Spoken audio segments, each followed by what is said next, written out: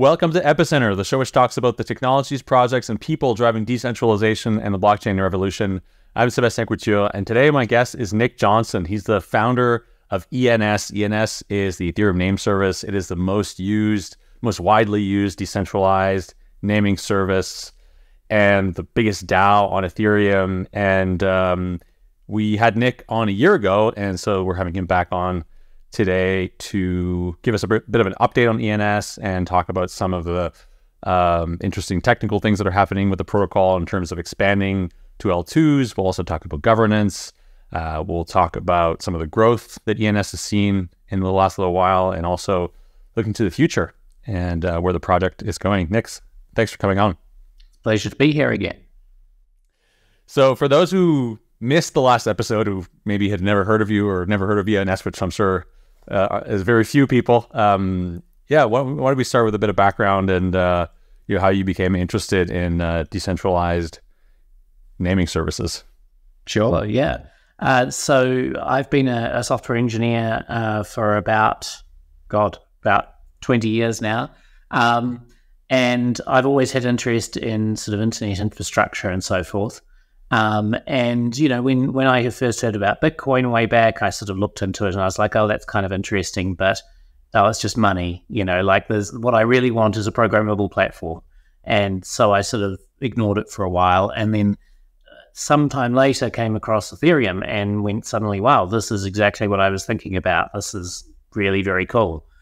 Started playing around with it almost immediately.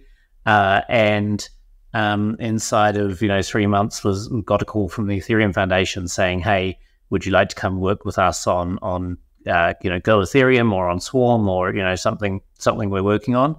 It was a bit of a plunge for me because it was going from the comfort of full employment to a contractor position, big pay cut, unknown future, etc. But I was really quite hooked on Ethereum and what we could build with it. And so I quit my job. I joined the Ethereum Foundation, and pretty much one of my first jobs was to start working on, I started working on Swarm, and my first sort of side project was, what can I build in the way of a naming service? Because one of the very first things that I noticed was how bad the user experience is with, 42 character long hexadecimal addresses and so forth.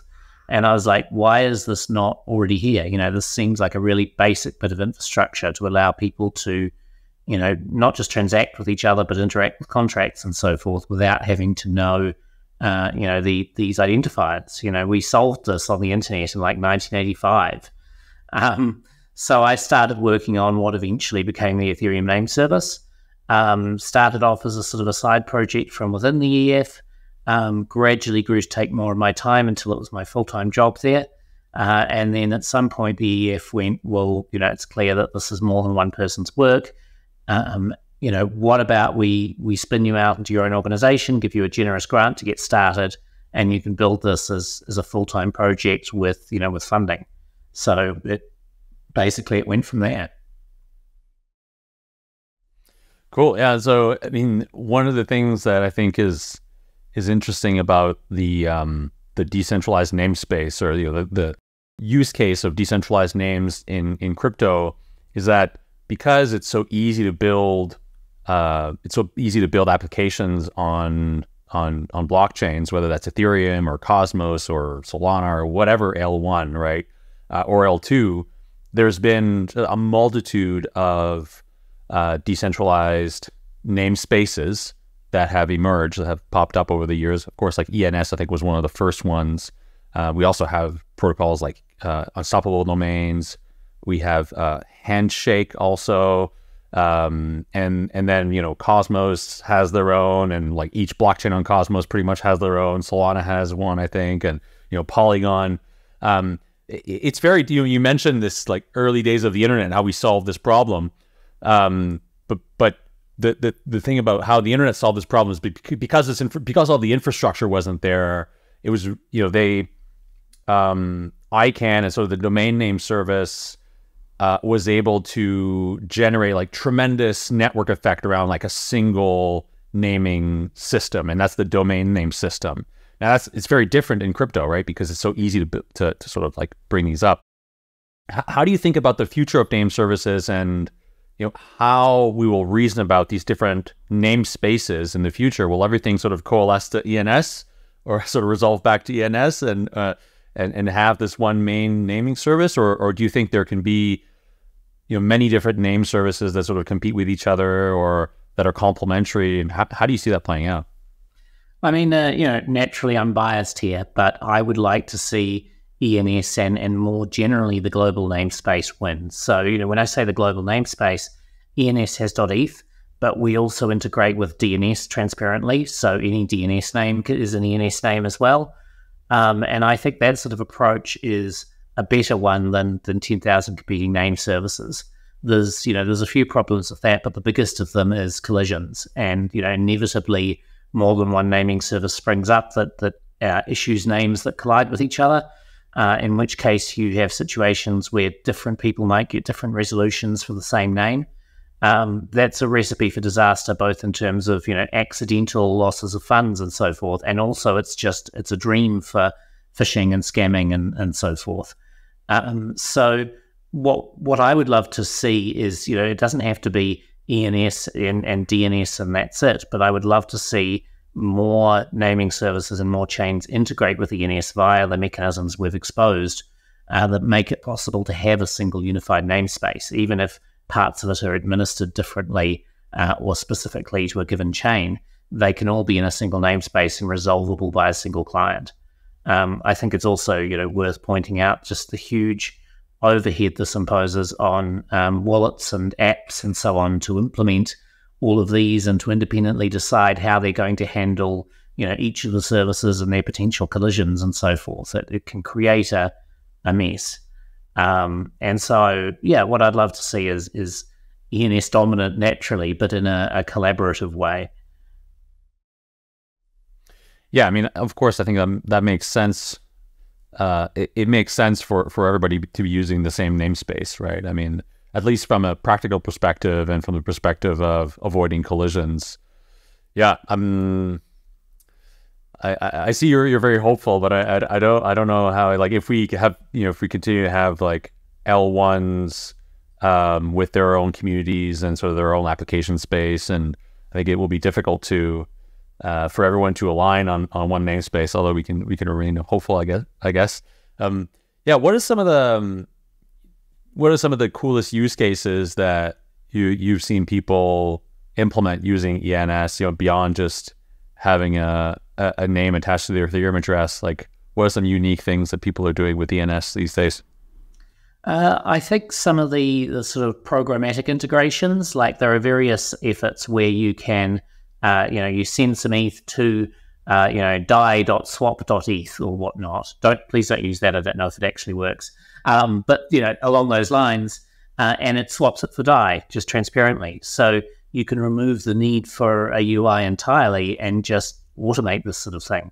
And that sort of thing's possible as well for, automatically naming contract accounts, for automatically naming, accounts on exchanges, deposit addresses, and so on and so forth.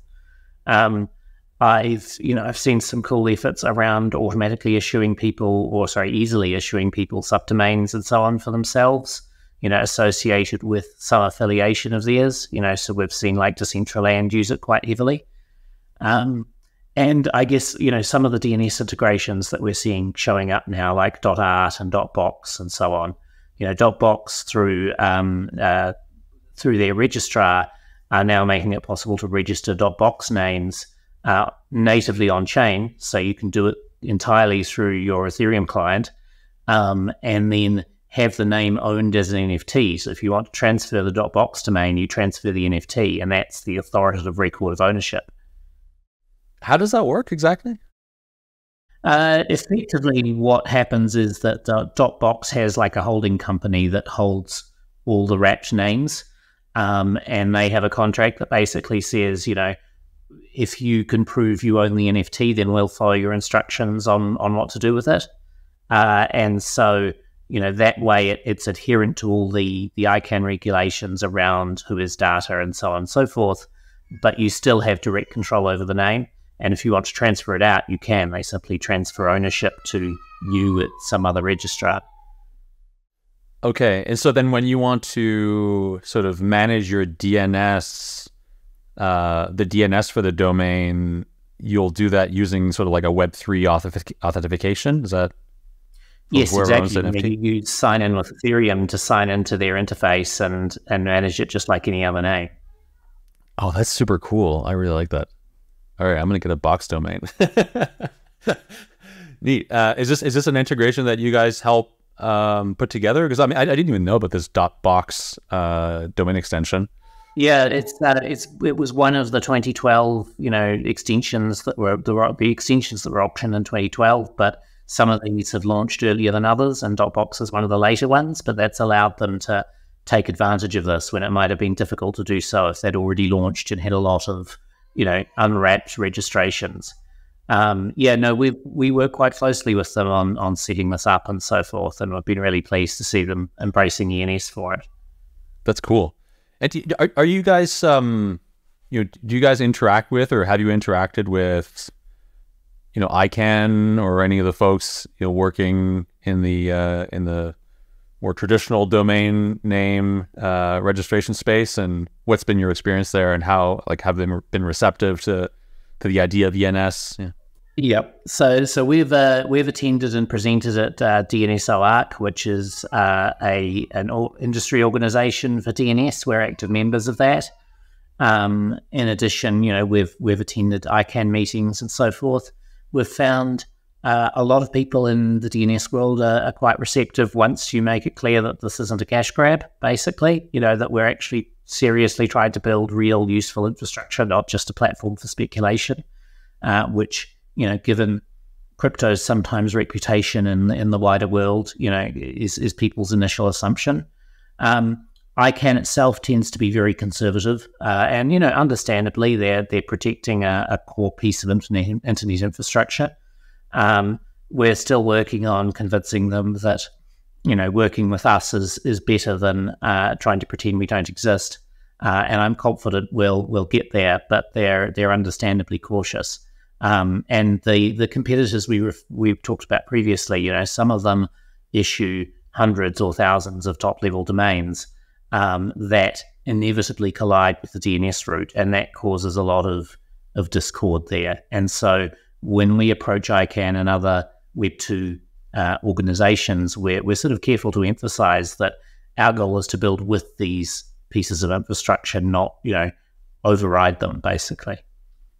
Yeah, I remember speaking with the Handshake folks a couple of years ago on the podcast, and their view was that they did have overlapping extensions, but that they wanted them to be compatible with ICANN in a way that wouldn't create collisions.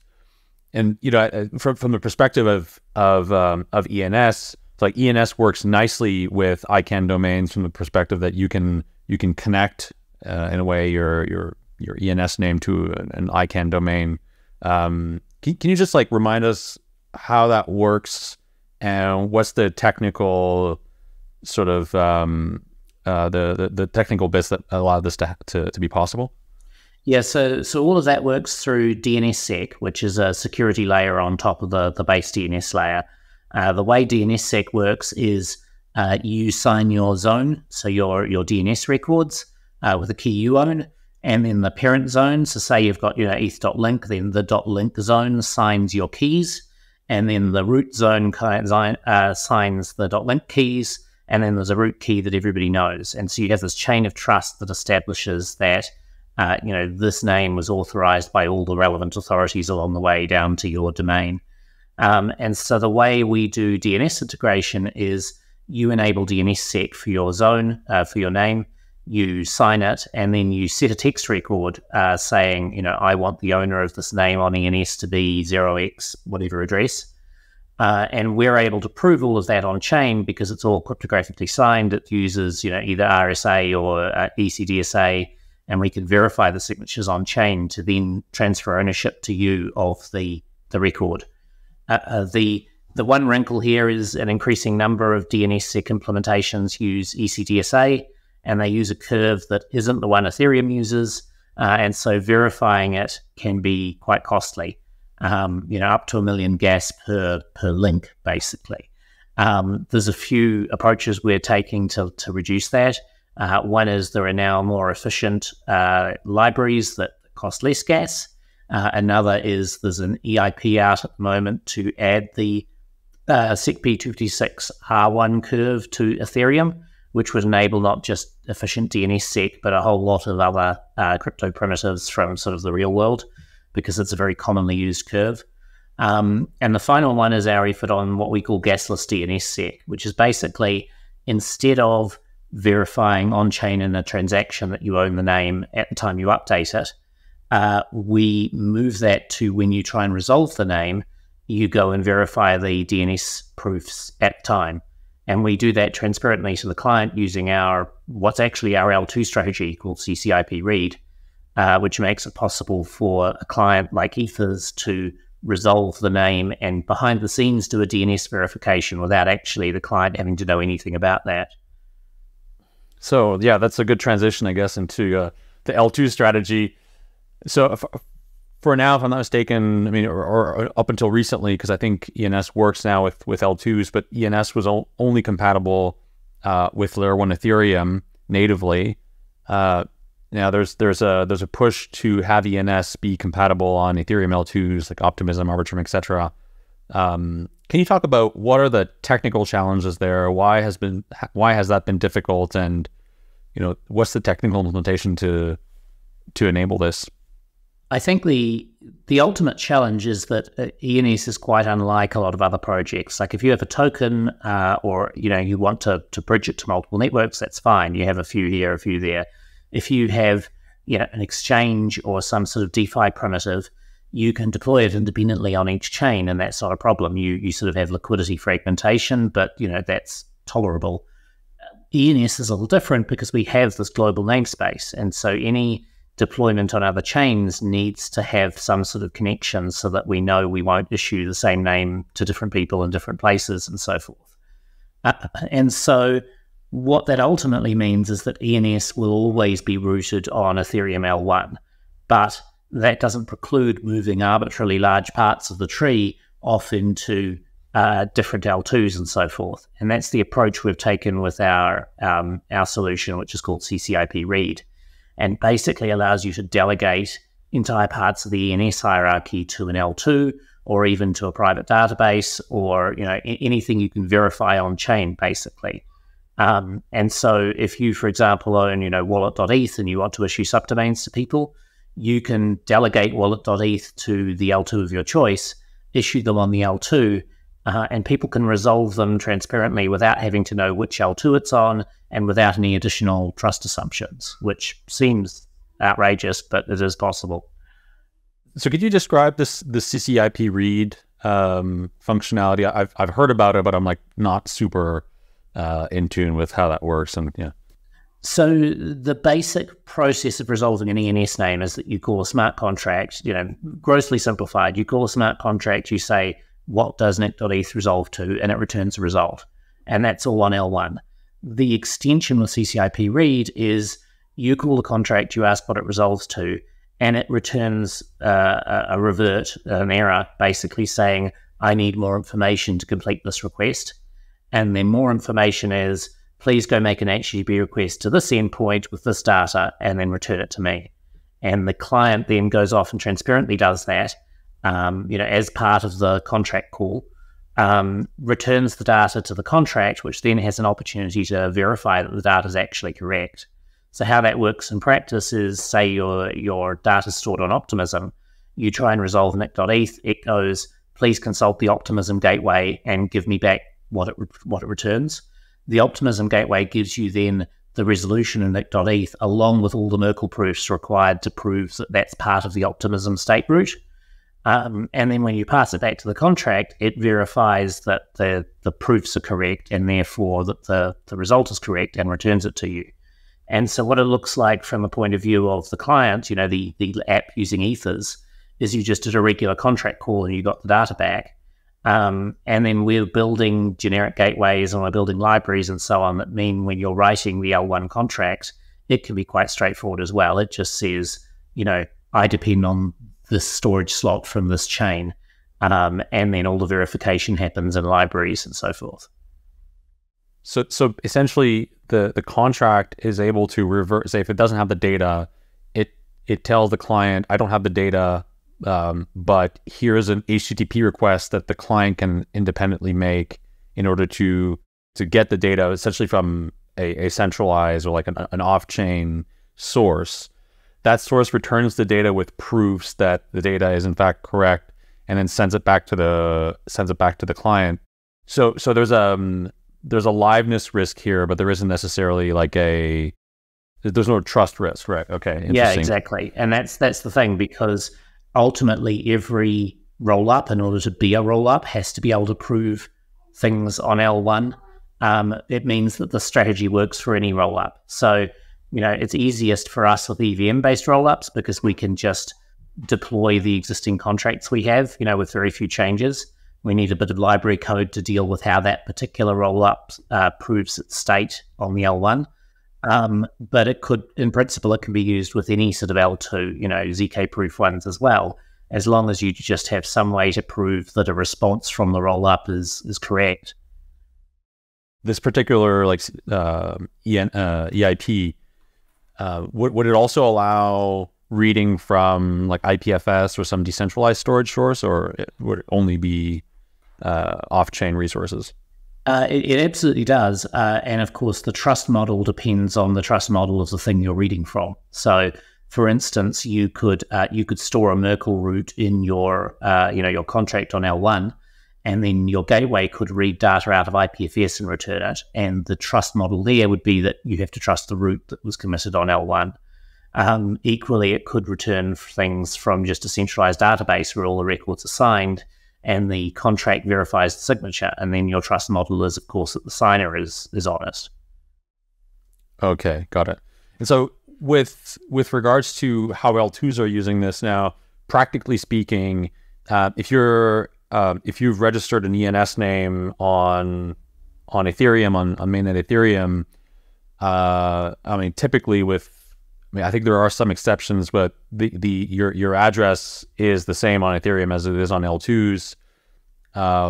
Why does that correspondence simply not work? Why do you need an extra layer in order to? Couldn't you just check with Ethereum what the address is, with some kind of message passing, rather than having the L2 needing to have its own namespace?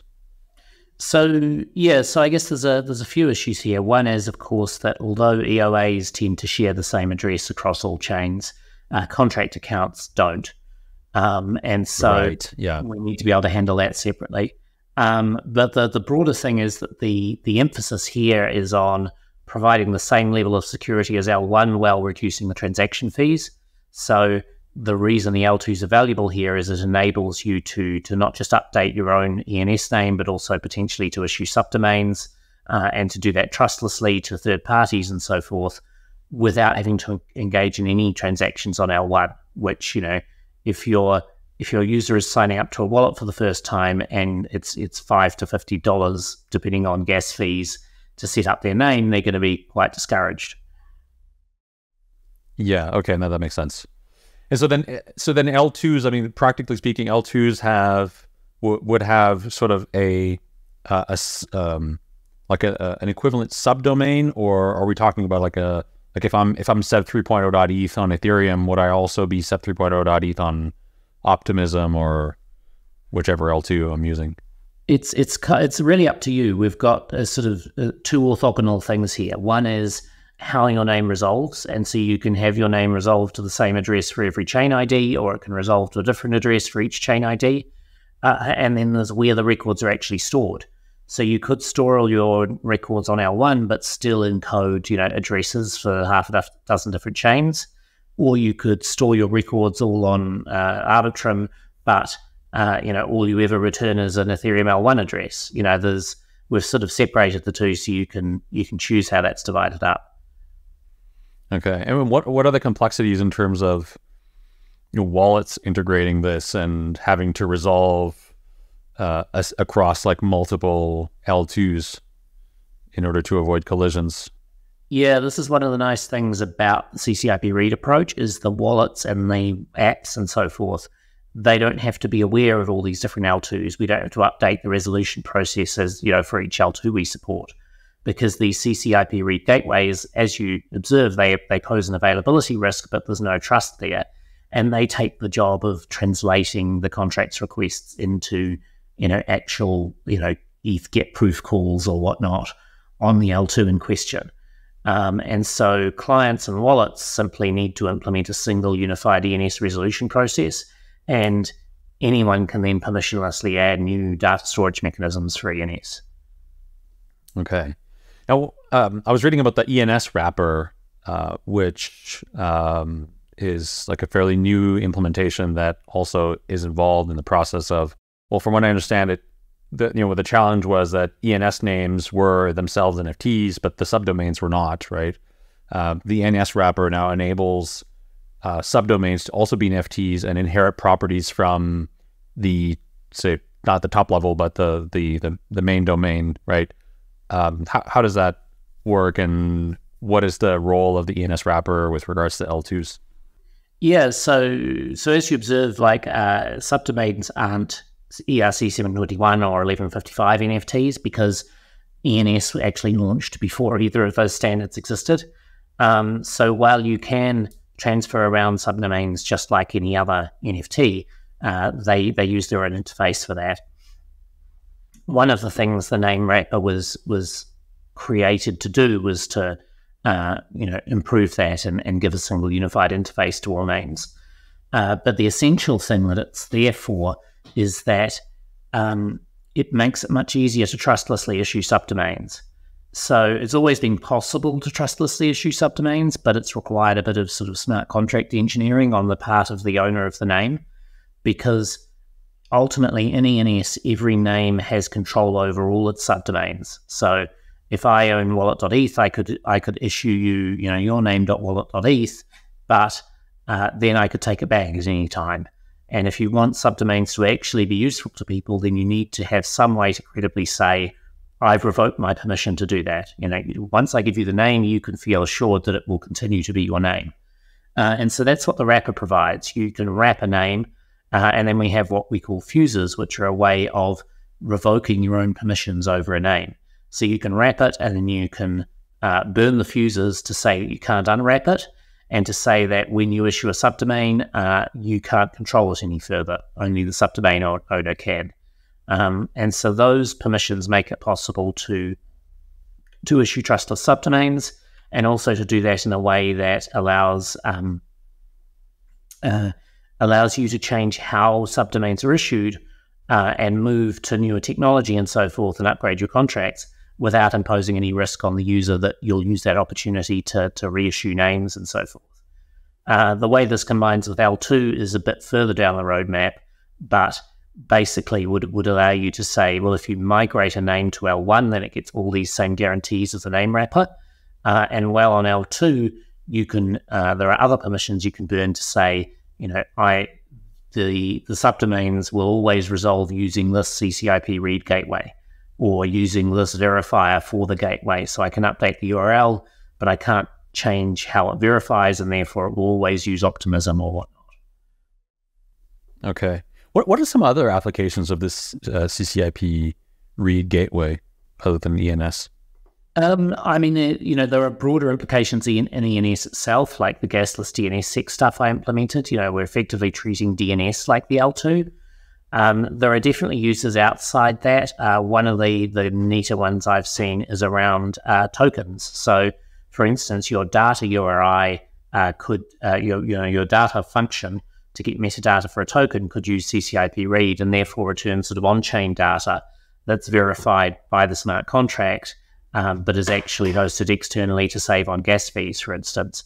Or in fact, the very existence of the token could be sort of virtual and realized via these callbacks until such point as you claim it. So you could airdrop a bunch of NFTs to people with zero on-chain gas cost because they only exist in a database until the person claims them. Right. And then I guess the limitation is like, how long do you want to keep the database up for people to be able to claim them? Right. I mean, just thinking about this, are there could these off-chain reads be used in lieu of leveraging an on-chain oracle in some cases where the trust model allows it, and are some contracts using that? And CCIP read calls can actually be used in transaction contexts as well. So you can use that data you get back from the callback to actually make a transaction, which effectively makes it into a sort of a push oracle rather than a pull oracle. Or perhaps I'm getting the two terms wrong way around. But in any case, you can fetch the data from the oracle or from the external system and submit it at the time it's actually needed, rather than needing to, have some system that regularly updates Ethereum state. Right. And would this also extend, I mean, it's like, could you also use this with, in complement with verifiable off-chain computations, where like a server is performing a computation, right? Maybe like with a ZKVM or like a WASM ZKVM or something like that, right? And it's returning back of some data with a proof. Is that also possible? Absolutely. As long as the proof can be verified inside the EVM, you can use it for it. So, we talk about it as an L2 solution, but really it is a generic, verifiable, sort of potentially trustless off-chain data fetching system. Okay. Wow, that's really interesting. This brings up like so many questions. Like, what's the implication here? What's the broader implication of this CCIP read on just the necessity for, on-chain oracles, off-chain computation services, and sort of this whole part of the stack that has built its business model on the ability to provide verifiable data to chains? I think it's more a new technology and a new interface for doing that, rather than it is removing the need for that. We still need that data from off-chain. We still have the questions of like what degree of verifiability you can provide. What this does is it provides an API where it's much more transparent and easier to integrate for apps. And it provides a situation where you can write apps that are actually using this off-chain data on demand without your app even having to know or care about that. So, your claim of the airdrop tokens could just look like a simple ERC20 transfer function to the app. You could claim your airdrop just by transferring it, into an account. But behind the scenes, it's all using all of this infrastructure. So what it really does is just improve the developer experience and improve the ease of use of all of this. Very cool. Yeah, I'll have to spend a little bit more time researching this. Yeah, we're coming back to the L2s. Of course, I think, when thinking about integrating ENS with Ethereum L2s, we're thinking about EVM L2s. But I think in the future, we do expect to have non-EVM L2s. I think with the growth of EigenLayer, also we can expect Ethereum security to be rented by non-EVM platforms. What are the implications here for ENS and making ENS compatible? And it sort of comes back to the first topic we were talking about earlier with this collision, and so the multiple namespaces. What are some of the plans to make that possible? Let's say like someone wants to build a COSM WASM VM secured by Ethereum security and bring ENS to that app. How would that be possible? Yeah, so in terms of the namespace, of course, all of this, all of our efforts around CCIP read are pretty much, they exist in order to ensure we have that one unified namespace. And so I've talked before about the importance of avoiding collisions or multiple registrations, but it's also equally about making sure that you can resolve names anywhere. We shouldn't have a system where, an Optimism wallet can only resolve Optimism-based names and an Ethereum wallet can only resolve Ethereum-based names. And so, with CCIP read, we're able to provide that bridge. And that bridge can be to non-EVM L2s. Again, as long as you can verify the responses, you can do it. What that looks like is a little more varied because, of course, non-EVM L2s have a much larger design space. So it's a matter of finding a way to build that out, and that will likely require, L2 specific engineering to build appropriate registries on the L2s and so forth.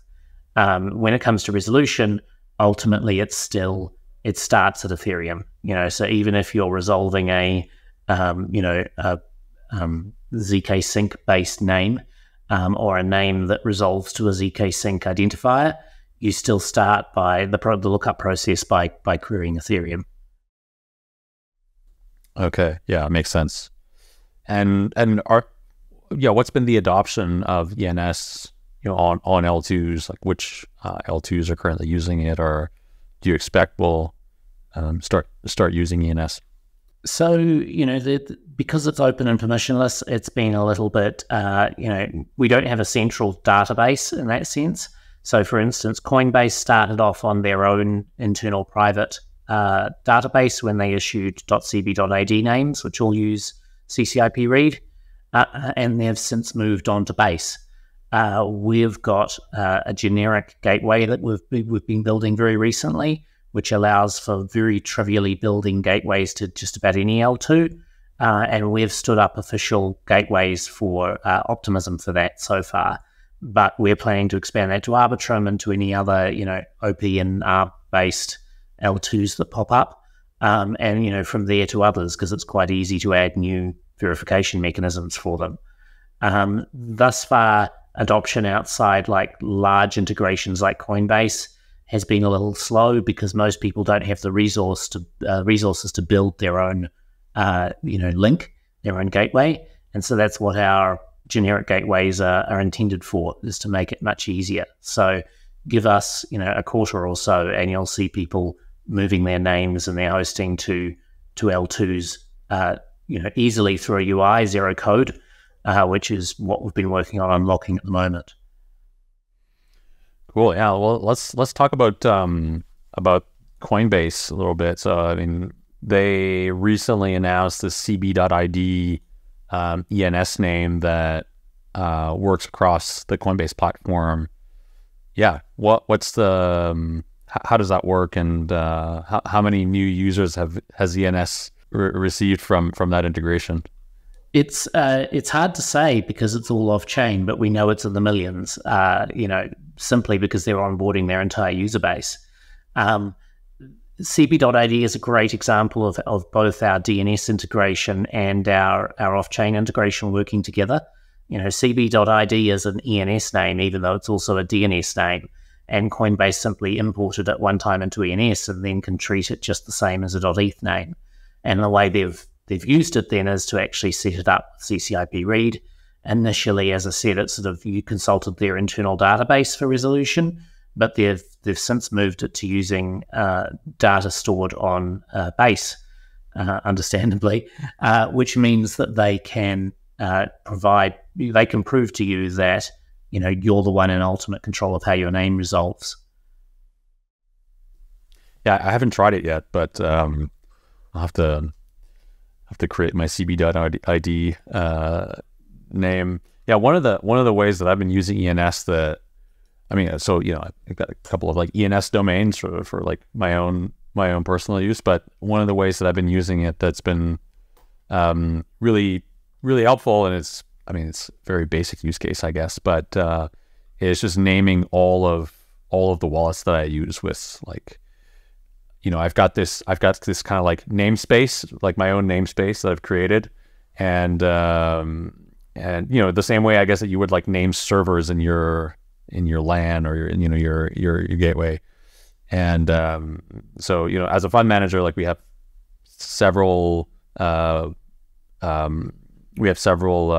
Gnosis safes and different addresses that we use, and we've just like named every one of them, and we know that like this is the address that we use for this, and this is the address we use for that, and that's made it very easy for us to do capital calls with our LPs, for example. We just like give them an ENS name and just verify that ENS name with them instead of like an address. And just when you're looking at your wallet, you just know, okay, like these are the names that I use, and they're sort of like unique to me and I know what they are, but that's been a really cool use case. And, couple that with the ability to like really easily buy ETH with a credit card on like any of these sort of like credit card services where you can buy ETH, and you can basically like set up brand new addresses that have never sort of touched the outside, that have never been touched by your own personal addresses, or sort of like quarantined, right? And to some extent shielded from your other identities,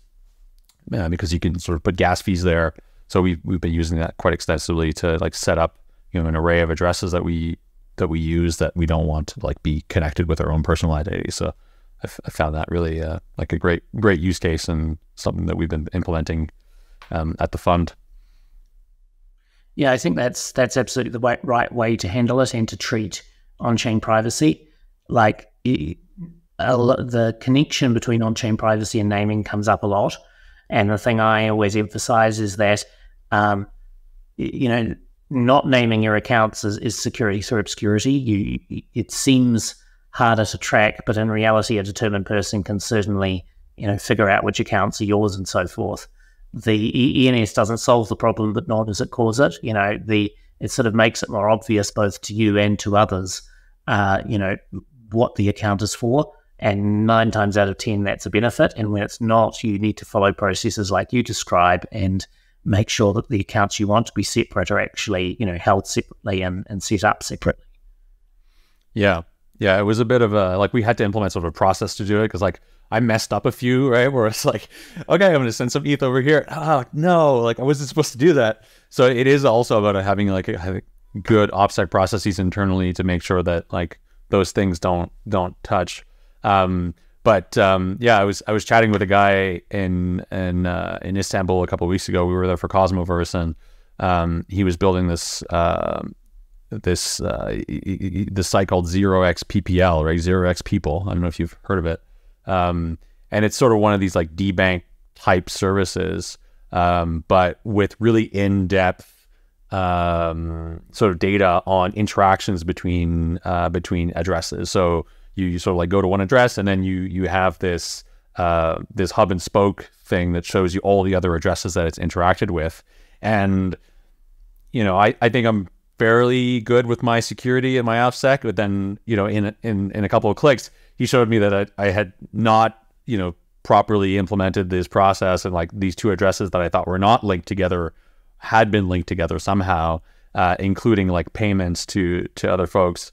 And so talking about privacy, one of the other things about this service is that now they're integrating, and I'm sure all of the big sort of chain analysis and sort of competitors to chain analysis are doing the same thing, is implementing large language models to decipher connections between addresses.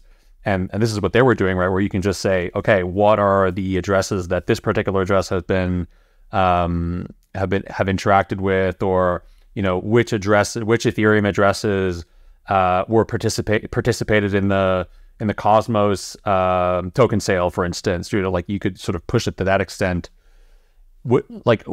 Have you thought about large language models and how they conflict with the idea of on-chain privacy, and what are some of the best practices that we can implement now as users of Ethereum, where Ethereum doesn't have effective privacy on-chain, and what is your hope that we'll at some point get to full on-chain privacy? Yeah, I think large language models, much like ENS, sort of expose the assumptions that we make. They democratize access to this sort of functionality, but ultimately aren't providing you anything that wasn't already there on chain. The solution, I think, is better base layer privacy primitives. The unfortunate thing is that politically these things are contentious at the moment. I don't think it's an unreasonable ask that not everybody can read my entire transaction history and see, everything I do. And I think if you went to most people in the real world and said, hey, can I see your bank statement? They would react with alarm. But somehow when it happens on chain, it's seen as illegitimate. And so I think a lot of it is we have to sort of fight that perception that a desire for financial privacy is somehow, scurrilous. Before we can see widespread deployment of some of these primitives. It's a good connection though to like a history of like using encryption, in that when it becomes the norm, it also becomes less of a target. So, nobody blinks that you use SSL for every single website now, but if you only use them to watch porn or launder money, then it would be a sign of suspicion. Likewise, chains like Zcash, seem to be treated with less intrinsic suspicion than mixers like Tornado Cash, simply because privacy is the default. So I think we need better primitives, and we also need to sort of enshrine them and make them the thing that's used as much of the time as is practical, rather than just in exceptional circumstances. Yeah, I mean, I agree with you that like politically this is very contentious. But I mean, ultimately, my view on privacy is that it is an essential component of just the idea of capitalism, right? Like capitalism is able to, I can't remember who said this, but like capitalism exists or is able to function because we have asymmetry of information, right? And so there's this like information arbitrage between market players, and having like full transparency over everyone's transaction history, everyone's business dealings, etc., with whom everybody interacts economically, it effectively sort of like breaks down that information asymmetry, and we end up in something closer to what I guess like communism, right? What's the hope, do you think, that within the next 10 years we have better on-chain privacy, or like absolute on-chain privacy would be, I guess, like the desirable outcome, or do you think that this is a pipe dream that will never happen? I think it's difficult, and it's particularly difficult inside like an EVM-based L2 or an EVM-based network, because the system simply isn't built with it in mind.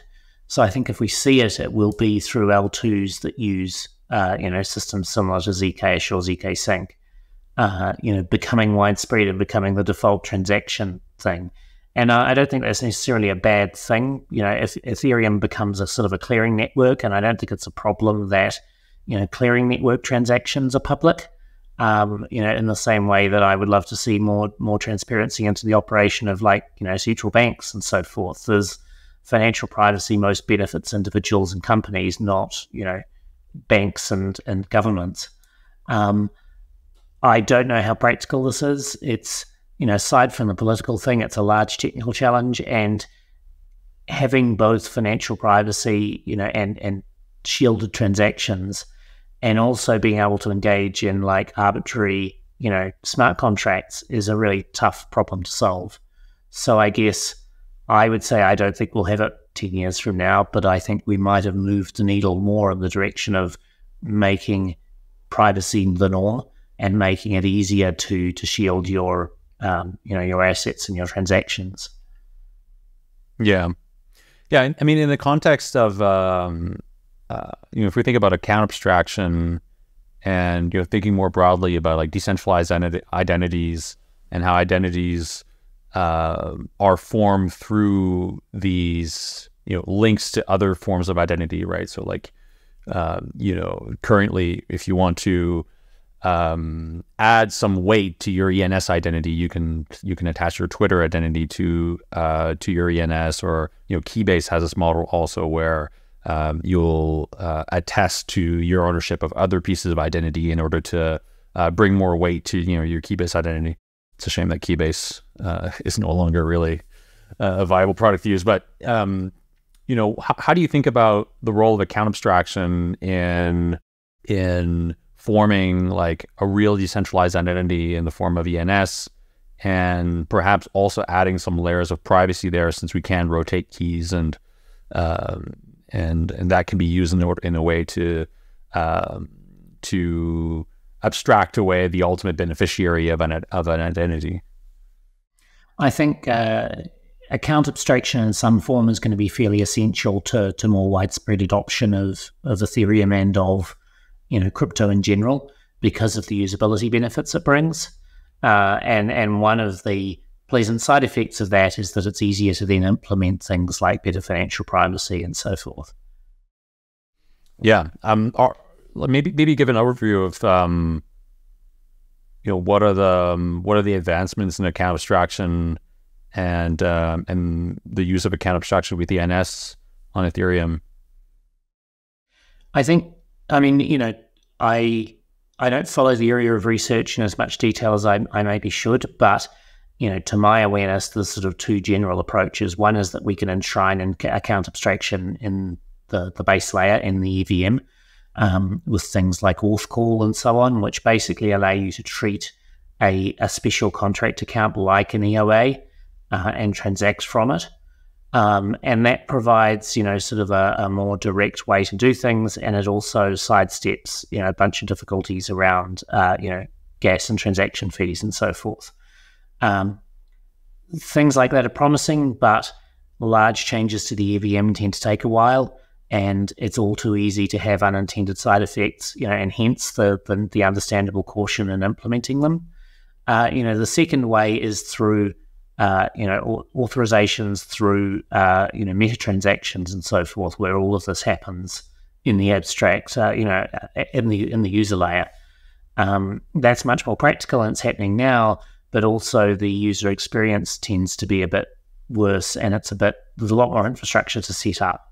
So your user then has to sign a message and serve a transaction that then has to be sent to some sort of relayer.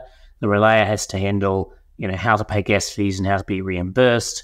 And then either the user or the platform has to somehow, translate, the right amount of funds into to pay the gas fees, and it all gets very complicated.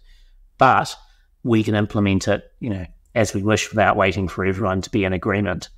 In either case, ENS sort of continues to function the same way. We can name contract accounts just the same as naming externally owned accounts. You can transact from them just fine. There's nothing sort of intrinsically linked in ENS to external accounts. So fortunately, we work with account abstraction really well. And, being able to name those accounts can also improve the UX a lot, and you end up with more of them to keep track of than you might otherwise.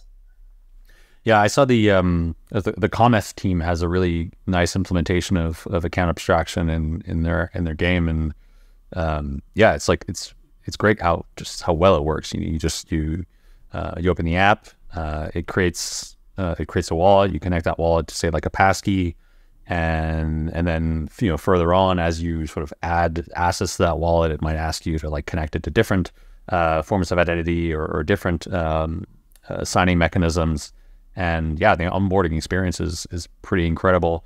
In terms of enshrinement, maybe an interesting sort of example to look towards is Osmosis on Cosmos. So they're building account abstraction into the protocol now. Of course, for Osmosis, it's different, right? Because they're an app chain, they can sort of like control the entire stack. But like a month ago, they demoed this really sort of nice way to build account abstraction where existing addresses, existing EOA addresses could be turned into abstracted accounts, and then you can effectively like connect different passkeys, Twitter accounts, or like any OAuth in order to sign, and then also have different signing mechanisms based on the types of transactions that you're issuing, right? So if it's like a swap transaction or like a send token transaction, you may need like a certain amount of keys to do that. However, if you're just like voting on a governance proposal or performing some other action that doesn't involve transferring funds, you might be able to just do that with like, your Twitter login or your Google login or something like that. So like having also permissions built in the protocol is really nice. And I mean, that's one of the benefits of having an app chain, I guess, is that you can sort of, you can have total control over that. But I understand that like for something like Ethereum, it's much more difficult to enshrine that into the protocol where there's so many applications and sort of L2s depending on that base layer. So it's an interesting challenge to have to deal with, of course. It's interesting you bring that up, because you just reminded me that a couple of years ago I proposed in the IP that would implement something very similar.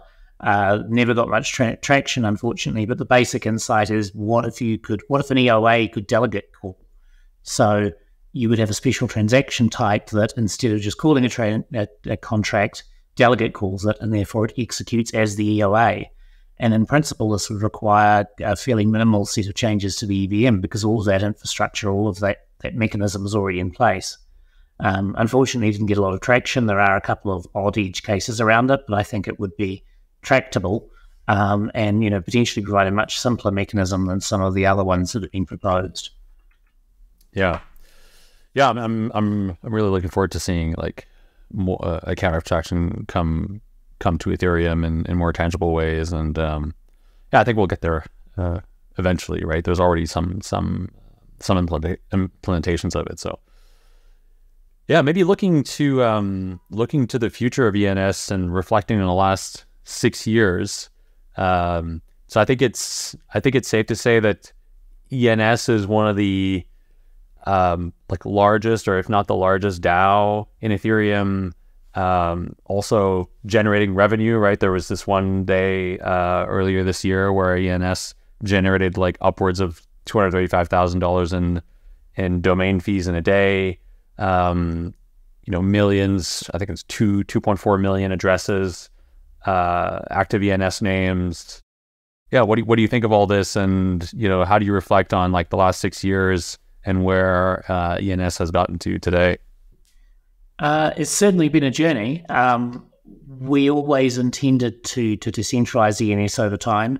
When we launched not long after the DAO, and so we weren't exactly keen to be like, hey, let's launch and straight away launch a DAO and it'll be fine. We wanted to actually see governance primitives mature and demonstrate their effectiveness first. But that absolutely happened. And 2 years ago we launched the DAO and the ENS DAO. And you're right, it's one of the largest, by participation. It's got ongoing revenue, it's ongoing participation as well, and I think it's been very effective at administering the protocol. I think the revenue is an essential part of it. The fees were for ENS names are set to regulate the system rather than directly to bring in income. The idea is, if names are free to register, then they'd all be registered, and the only way to get them would be to try and, pay enough to the person who jumped on it first. And so we want to set that balance where it's possible to find a name that, represents what we want it to, directly and easily and in a sort of a liquid fashion, rather than having the entire system squatted on immediately. I've seen that sort of behavior left uncontrolled has, strangled ecosystems like Namecoin and other early attempts. But a very pleasant side effect of that is, of course, it generates funding, which can help, continue to pay for ENS development and so forth. And I think the fact that ENS has revenue that it can actually use to continue to pay for development, it's meant that we haven't had to, look for venture capital funding, which has now allowed us to stay truer to our open source and public good roots. It's enabled us to help fund other projects in the ecosystem and relating to ENS as well. And it really provides us with like a stable future. So, we've put 50 million odd of the amount that's been raised into an endowment, and its sole goal is to grow stably and safely over time, so that ENS will remain a stable operating system for the next 100 years or more, independent of what happens to revenue. Because we also don't want to have to make decisions of, well, it would be better for the ecosystem if this fee went away because it no longer serves its purpose, but we need it in order to fund operations, so it has to stay. So our ultimate goal is to be able to make those decisions independently of each other, and things like the endowment, work to make that possible. So I guess the thing I like the most about it is it's enabled us to maintain that independence and that attitude that what we're building is infrastructure, not a money spinner, not an investment opportunity. Yeah. How much is in the endowment? Well, it varies day to day. It is a little under 50 million at the moment, I think. Okay. It's divided up between ETH exposure and USDC exposure. The basic intuition is that if somebody pays for 10 years of registration, after a year, 1/10 of that has effectively been used up. They've had their year of registration. And so that's money that the DAO can spend or invest as it sees fit, and that's held as USDC for stability. The remaining 9 years are still money that was paid for a service that hasn't been rendered yet. And because it was paid in ETH, we keep it in ETH. So we still have a large ETH exposure. And the DAO, therefore, the endowment, therefore, is divided up into those two sections. And because of the ETH exposure, sees some fairly large variation over time. Our endowment manager, Karpatki, is very good and publishes weekly reports and monthly reports that provide a lot of detail into the goings on. Yeah, I mean, one of the interesting things about ENS is, I think, the governance, how active it is. The implementation of the delegate system. I was sort of surprised. I mean, pleasantly surprised to see that Coinbase is a large delegate and fairly active in governance. Looking to the future of ENS and particularly the governance, how do you think that will scale as ENS grows? And will we someday see like ICANN sitting on the governance board of of ENS, and other large organizations that use the protocol? I would love to see participation from other large organizations and stakeholders. I want ENS to be built with those people in mind, and I want them to have a say in governance. I think ultimately enabling that sort of thing means, doing what we can to make it as easy as possible for people to shift their delegated votes. We've done that using things like free redelegation, where we use meta transactions and we pay the gas fees for redelegating your tokens. But as with any project with a token, the keeping people's attention and keeping them, focused on governance and active in it can be a problem. So we see this gradual decline in delegated token counts over time. And so combating that and increasing governance participation, and also making it very easy for delegates to step up and step down, and not, we want someone who comes along late to have a good opportunity to encourage a lot of people to delegate to them. Equally, we want someone who is moving on to be able to make sure that the votes delegated to them don't go to waste, because they're no longer active. Solving challenges like that is going to be a big thing going forward for the ENS DAO, to make sure it continues to be representative in how it governs.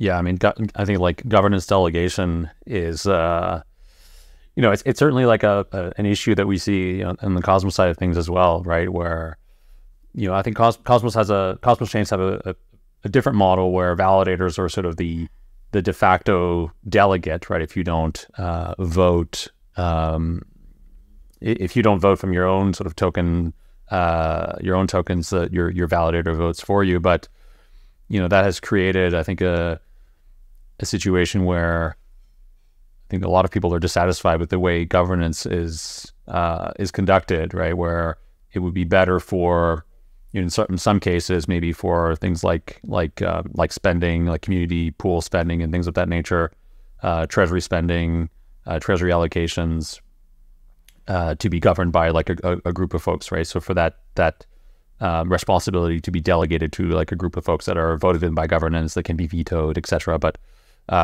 we found that I think the community is moving more towards this model where governance responsibilities are delegated, or should be delegated to, like sort of sub-DAOs, right? This is kind of sub-DAO idea. So it's an interesting problem to solve. Yeah, and ENS approaches that a little differently with our working groups. That the whole DAO elects working group stewards on a regular basis, and they have delegated authority to deal with day-to-day decisions. I think there is a common misconception in the decentralized community that everything has to be decided by everybody, but in reality that's just not how any large organization works. There has to be some delegation of authority, and what makes it decentralized is whether there's transparency and checks and balances over that, whether somebody who isn't representing their community can be removed and replaced, rather than that every single decision gets voted on by everybody, which is exhausting and requires everybody to be an expert on everything. Great. Well, Nick, thanks so much for coming back on and sharing an update on ENS. Really excited that we could have this conversation again, and also excited to see ENS growing and continue to grow and be a pillar for the way we should conduct governance in the space, and also an important component to bringing in more adoption into Ethereum. So yeah, number go up in terms of ENS names created, I think is a good metric to be looking at. Absolutely. Thanks, Nick. Yeah, thank you. It was a pleasure.